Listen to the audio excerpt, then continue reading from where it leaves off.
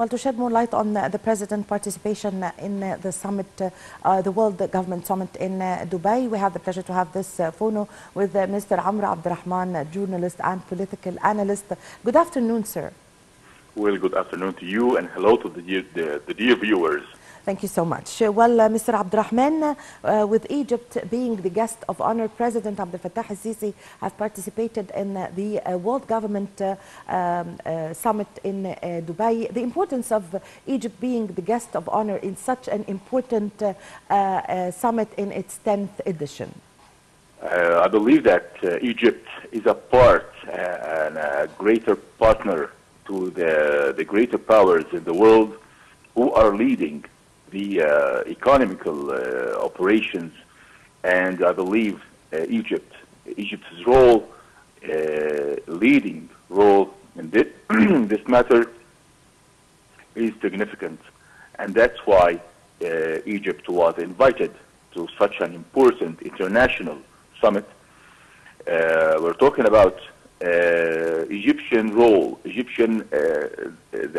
Egyptian example that was set by Mr. President Abdel Fattah al-Sisi for how to improve and to build the basis of a better economy on the new measures, the economical measures that modern economies should be built upon. Yes, Mr. President in this summit has expressed how the Egyptian experiment was set as a model for all the new nations' economies that is trying to rebuild itself afterwards crises that too many nations in the East, especially, that has been through, especially through the past decade. I believe that Mr. President has expressed how Egypt launched its stronger moves, stronger steps, building our own economy, and not only to rebuild what was broken or not even built from the first place, but to live it up to the highest model and highest measures and highest standards of the modern economies. We're talking about great experiments that we have been through, that I believe the whole world is looking up at it as the best way that a growing economy country should be. Yes, so Mr. Abdurrahman, as you've just mentioned that the President have presented Egypt's developmental model before the conference. The President spoke in this model about the infrastructure that Egypt have implemented, the health sector, the education, the social development, the sustainable development, many fields. So if you would like to shed light on the main points during the President presenting the developmental model before the conference. Well, I believe that as we are speaking, we are ready to reopen the great factories of Al-Mahal al-Kubra, of spinning and weaving and dyeing mills. We are talking about too many mega projects that no one could imagine that Egypt would go through. As looking at the situation 10 years ago, not only agricultural, we're talking about industrial, we're talking about building more than 25 cities, new cities built on the highest measures. We're talking about green economy. We're talking about expanding the programs to protect the citizens in Egypt as best as it should be, or as best as it could be, from the new economy basis with modernizing our own economies measures. We're talking about how to build a nation, not just help a nation to survive, but building a nation to be a leader in the arena, the Arabic arena, and the African arena and worldwide. Mr. President has led this country and leading it on the highest level. That's why Egypt is always invited and a part of the greater and the important summits all over we're talking about G7, we're talking about G20, we're talking about our relations with the East and the West at the same time, as we are improving the laws of investments, so we expand our absorbing investments from all over the world. We're talking about our relations with our brothers in the Arabic region, like Emirates, like Saudi Arabia, like yes. Kuwait, like Bahrain, like yes, Jordan. Actually, Mr. Abdel, the President have thanked the countries in the region for supporting Egypt and said that Egypt would not have do it or went through these challenges since the year 2011, except by the support with other Arab countries. Actually, that was one of the points that the President have highlighted, and he said, I can see two bright dots or points since that happened through the past 9 years. Among them is the support of our brothers in the Arab countries. And the second thing that the President have mentioned is the Egyptian citizen who was able to bear the pressure of the challenges that they went through. So if you would like to shed light on this, please. Okay, let me start with what you have ended up with. I believe that the Egyptian citizen is the greater soldier, and under the leadership of Mr. President Abdel, we trust our president. That's why we bear, that's why we carry on, that's why we share the efforts.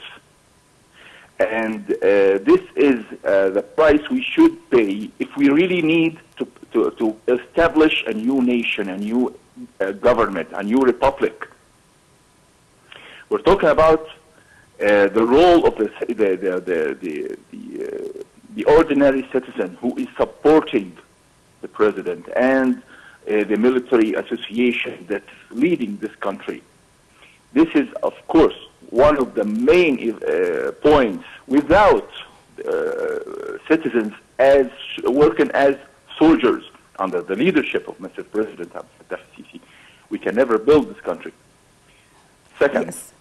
Mr. President has, of course, directed thanks to the leaders of Gulf countries, which, of course, they have earned this thanks. And we believe that we are grateful for the role in aiding the Egyptian economy in this time of on the time of crisis. That the crisis that each and every nation in the whole world has suffered from, not only Egypt but the whole world. Yes. Also, without the Egyptian role of clearing the whole area, the whole arena, the whole region from the dangers of the terroristic groups and the terroristic regime of non-Muslim Brotherhood, I believe that this danger would have spread to the whole countries all around us.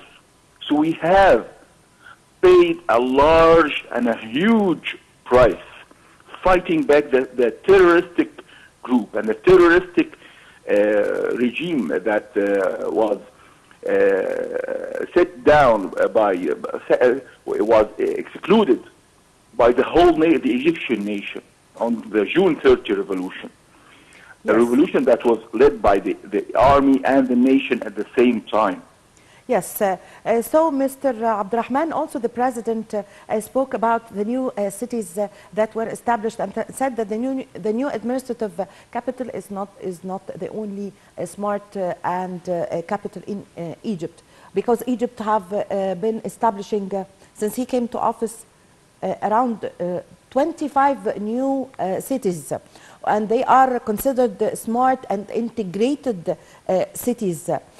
Also, he explained that the Egyptians were living on 5% of the area of Egypt. So how do you see this description by the president? And he was able to show how the mentality and coping with the coming future generation, and by establishing the integrated cities like the new administrative capital, the Alamein city, the Galala Plateau, and other cities, of course. I believe that I have just mentioned that the leadership of this country not only rebuilt what was broken and is still rebuilding in this country, but also we have launched our march, our own way of thinking, our own identity, to build our own economy for the future, not just for mending the wounds of yesterday. How about the example of moving millions of citizens who lived in slums into a new city, true new cities, not just houses just built for the crisis. No, we are talking about new cities for the whole, for citizens who lived for decades in slums. I believe that too many cities were built as a sign for the new republic that we are building, that for the whole nation, not just for the cream of the society. We're talking about the ordinary citizen. Yes. So, Mr. Abdurrahman, also the president said that what suits Egypt could not suit other countries, and vice versa. And he said that the path of the Egyptian government facing the challenges is a role model that everyone should abide by. So how do you see this statements by the president? I believe this is the most important statement given by Mr. President Abdel. Yes. This world is going through what they call it a new revolution of technology and internet and information revolution. Through this event, or those the new way of the world is going through, they are trying to build a new world, but not taking care that there is a difference between the West and the East, and between the East and the West, and the identity of a leading country and a leading civilization like Egypt. Yes. We can never be a part of what they plan. We went to this summit and other likewise summits to take only what's good for us, what suits our identity, what suits our way of living, our way of, our religion, our traditions. Not just to follow, but to take only what's good for us, what suits us. Of course, we can only even in the investments that we are welcoming from all over the world, we only approve that those investments who are compatible with our own measures of leading and under the umbrella of our terms as a country. I believe that Egypt is building that new strategy for the whole nation. Even other countries would like to share the same vision with us, like India. We are taking that path, that narrow, hard, but strong path between the East and the West, preserving our own identity, our own nation's traditions, not going following the East or not following the West. And of course, this comes with a stronger economy that only gives us the strength of our decision and the independence of our decisions. Yes, so Mr. Abdurrahman, also the President spoke about the presidential health initiatives like the hepatitis C and also 100 million health, several initiatives that were initiated by the President in the field of health. Such initiatives has been very positive to millions of citizens, of course. 100 million صحة and healthcare, and even eliminating the existence of a disease like virus C. This is very important and significant and saluted by the international organization like the WHO. I believe also something is very important here. It was preventing what was going on in the past decades when we were importing matters from dishonest existence, like fertilizers and seeds. This has totally stopped. This has protected, and we are protecting our own nation from bad diseases that was spreading in our own society. We are fighting back, and we are building within, and at the same time we are taking care of this nation, nation's health.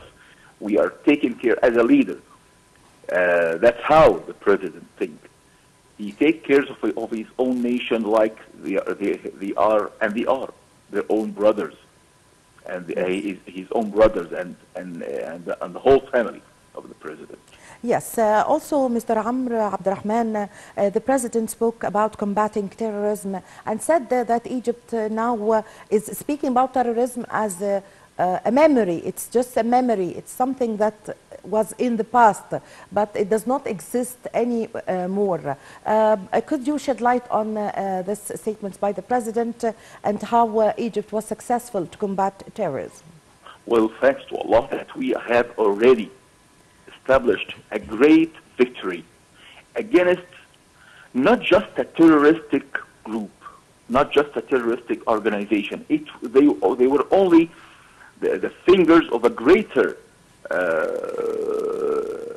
threat to our nation, to the Arabic nation. The main thing here that we are right to the east, to the far east of our own borders. We are building our own new projects for gas projects in Arish. Yes. In Arish, we are building our own new gas project, using it to expand our own economy with dealing with other countries in Europe. Yes, yes. I thank you very much for your time. Thank you for your valuable information, Mr. Abdurrahman, the writer and the political analyst. Thank you very much for joining us over the phone. And ladies and gentlemen, this is a short break, and I'm going to be back with you.